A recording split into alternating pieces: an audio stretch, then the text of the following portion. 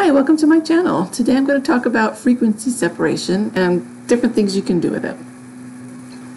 First thing we're going to do is we're going to use this picture of the ducks and we're going to add these ripples to it. So to get it ready, we need to take this picture and click on filters up here at the top and frequency separation. And then adjust it to however you like. We're going to go about, I don't know, about 6.5 pixels and click apply.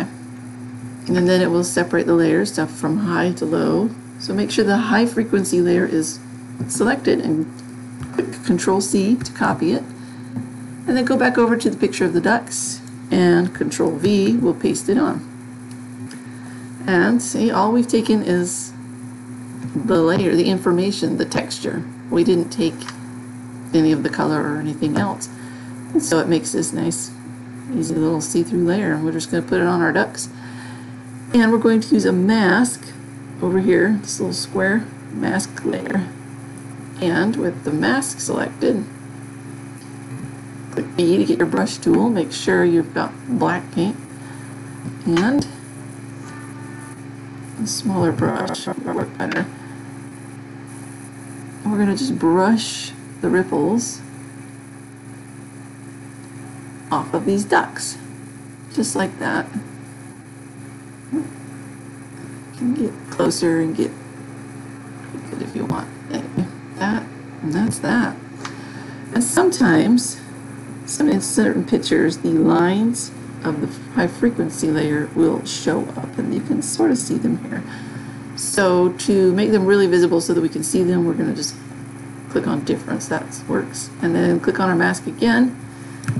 And then I like to just kind of go around the edges, just, with a big soft brush, just to get rid of that hard line. I don't like it. Sometimes you can actually see it in certain photos,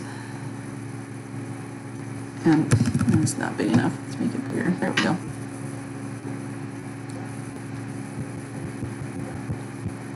Yeah, sometimes it doesn't matter, so it's just up to you. I'm just gonna go right around the ripples here.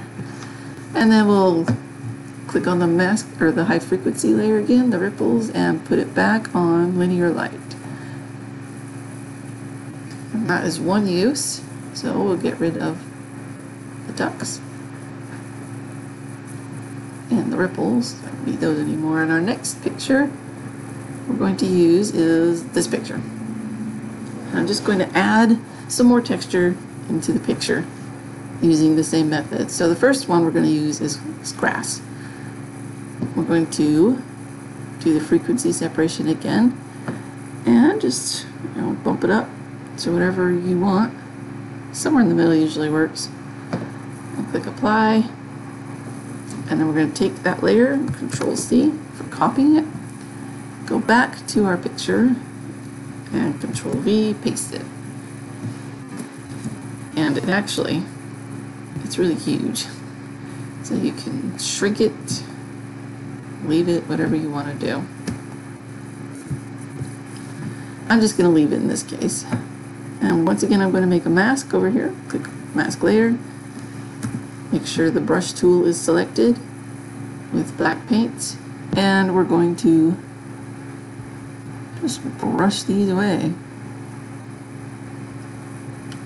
Brush the grass off of her.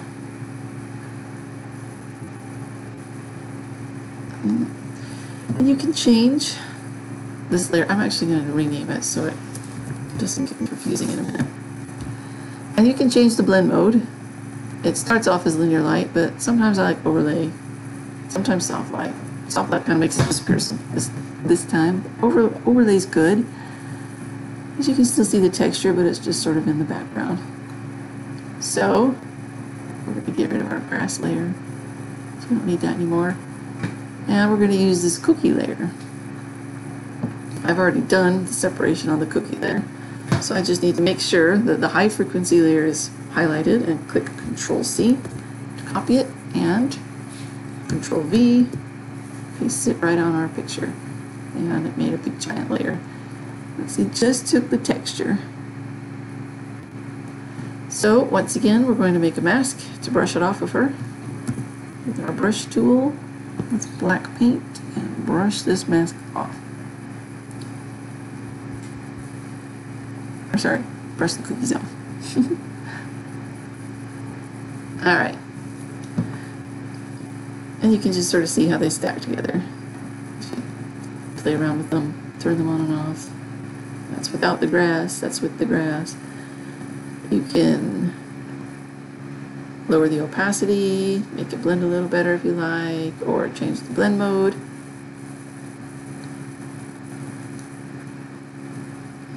We'll do overlay again. Now that's it. That's just a quick, easy way to just add some texture to any picture. And I'm going to show you what it looks like. I just wanted to show you over here. So I'm going to click Control V just to paste on our cookie layer.